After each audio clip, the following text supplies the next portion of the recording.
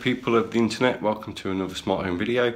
This one's about the Amazon Fire tablet, which has had an update.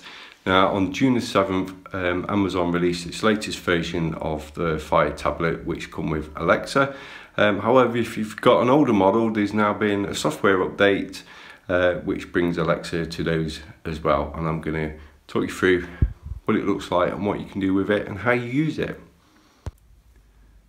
Let's start off with how will you know when you've had the software update. So this is how I find out. So you unlock the tablet and you'll see this. So Alexa is now on your Fire, and it asks you whether you want to use it or not. If you do, press continue. Try it now. Just press and hold the home button and ask me, what's the weather tomorrow? What's the weather tomorrow? Tomorrow in Hucknall, there will be lots of clouds, with a high of 19 and a low of 11. Okay, I think this gives you a bit of a glimpse of what the Echo Show is going to be bringing up. I think these are called cards, and this particular one is obviously weather. Oh look, Tuesday, thunder and lightning.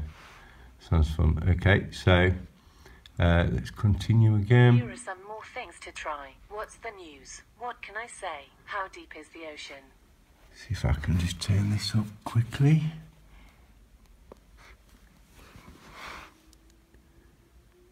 How deep is the ocean?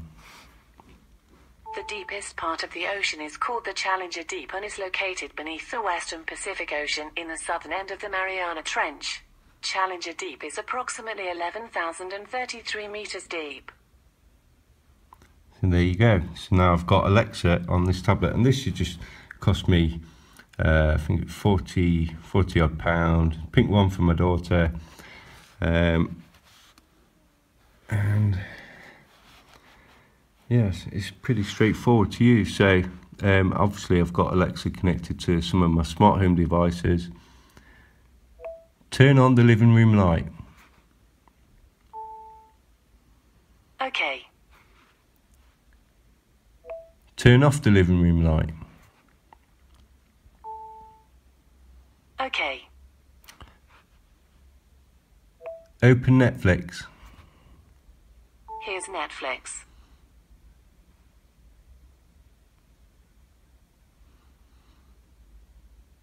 And there you go. So it's easy to use. You just hold the home button until it lights up, and then you ask it whatever you want.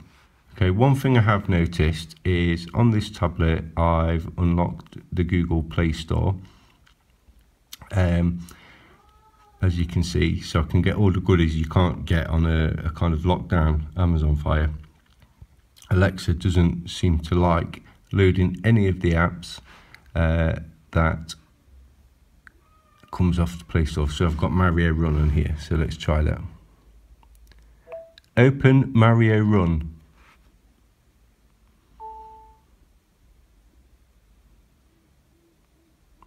Yeah, and maybe that's the way I've said it.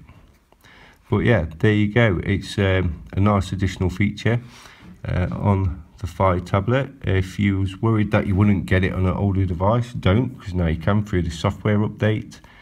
And that's it, plain and simple. Good stuff. So one thing to note on this, it's not voice activated, so I can't just say Alexa do such and such and it will do it. I have to hold that home button every time, which is a bit of a shame, because I could have had it laying around in my house and just said Alexa, and it would have then pretty much been a cheap Echo Show, and maybe that's why they've not done it that way. But even so, it's a nice addition to have on the Fire tablets. It's not just on the latest versions now, it's on the older ones too. So if you've got a Fire tablet, look for the software update, give it a try, or if you've not got one yet but you're thinking of getting one, get one. They're pretty cheap. You can get action tiles up and running on it. You can obviously now with Alexa control your smart home through it. So yeah, thanks for watching. Please like and subscribe, and I'll see you next time.